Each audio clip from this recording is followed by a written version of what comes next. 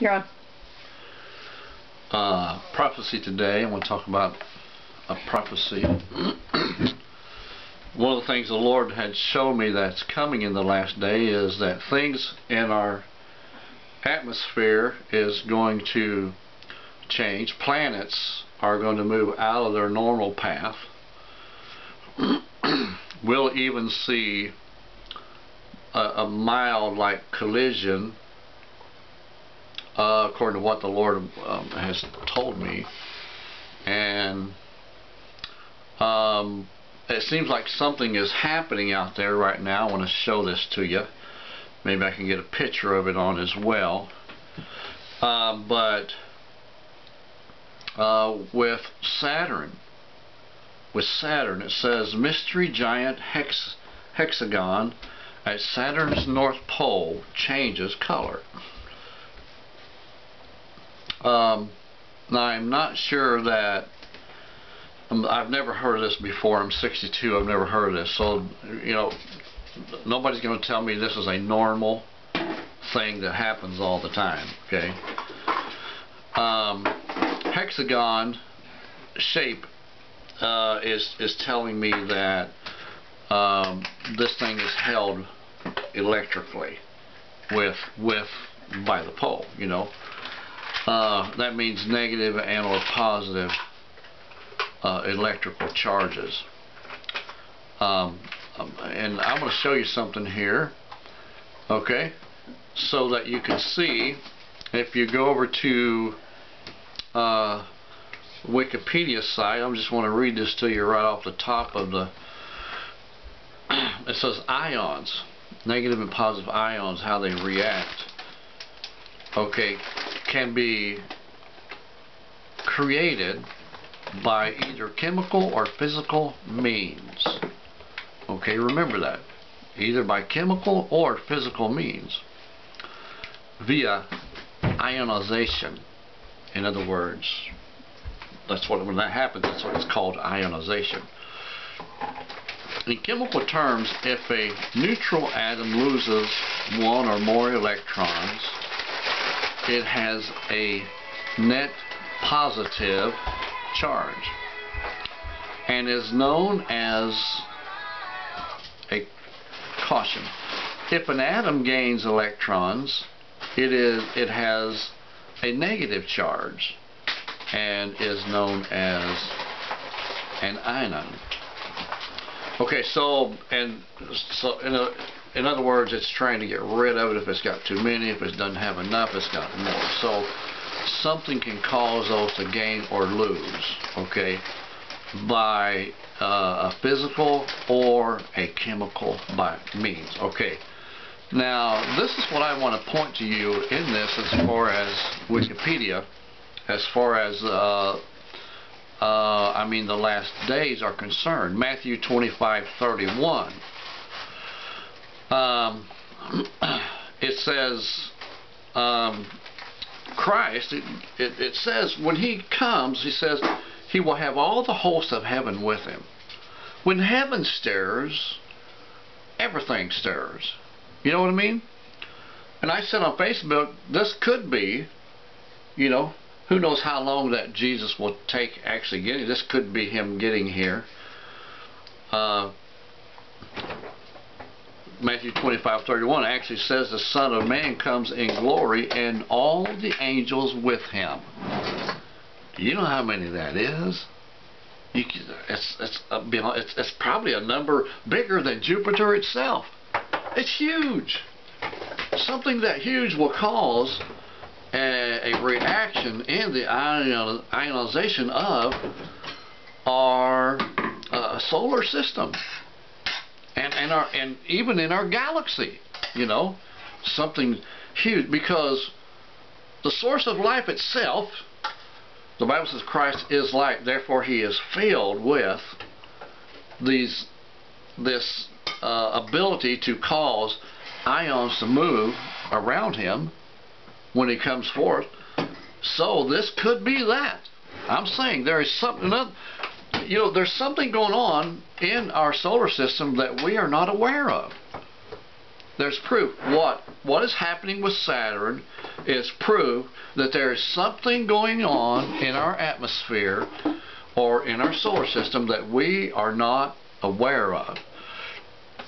Something is causing our jet stream to move sporadically. It's all over the place. I've never seen it move the way that it's been moving for the past year or so.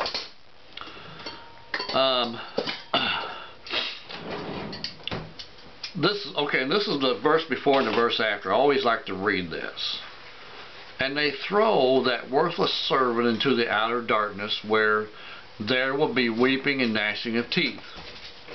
31. When the Son of Man comes in his glory, and all the angels with him, he will sit on his glorious throne.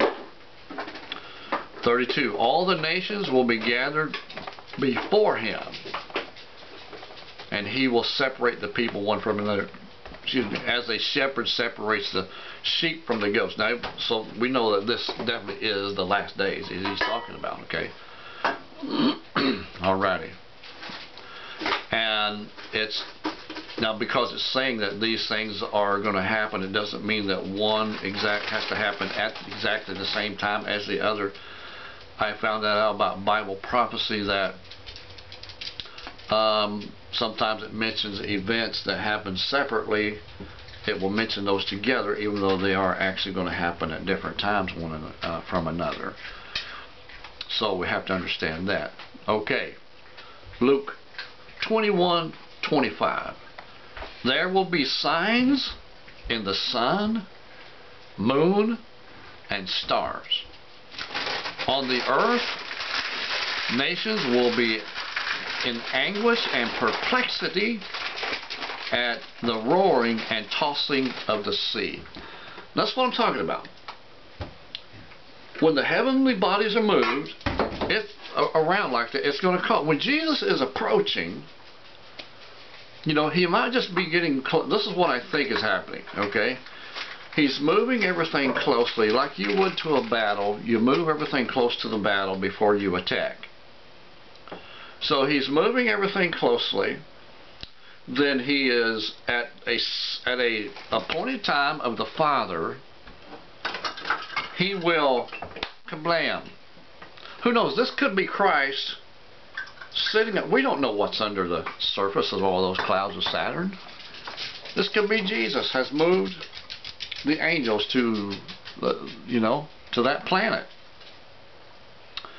underneath the cloud, so we can't see. And God does that a lot in the Bible.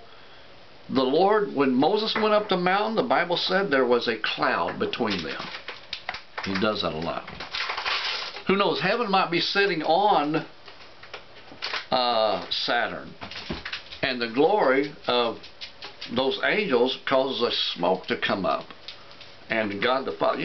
We just don't know. We don't know. Okay. The Bible does give indication that heaven is a planet. It does give indication that heaven is a planet, just like Earth is a planet. Okay, so, and that's a lot to chew on, isn't it? NIV. So, and let's read the King James Version, exactly what it says. Okay, Luke 21:25. It says, and there shall be signs in the sun and the moon and the stars, and upon the earth distress, nations with perplexity, the sea and the waves roaring. It says the same thing. Okay, and then when you read verse before and verse after, they will fall by the edge of the sword and be led captive into all nations, and Jerusalem will be trodden down by the Gentiles until the times of the Gentiles are fulfilled. Now that's already happened. That's already happened, okay?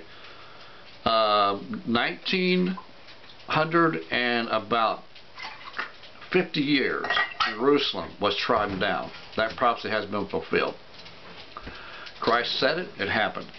There will be signs in the sun, the moon, the stars, and dismay, all nations bewildered by the roaring and the surging of the seas. Okay, in the verse after, men will faint from fear and anxiety over what's coming upon the earth, for the powers of the heavens will be shaken.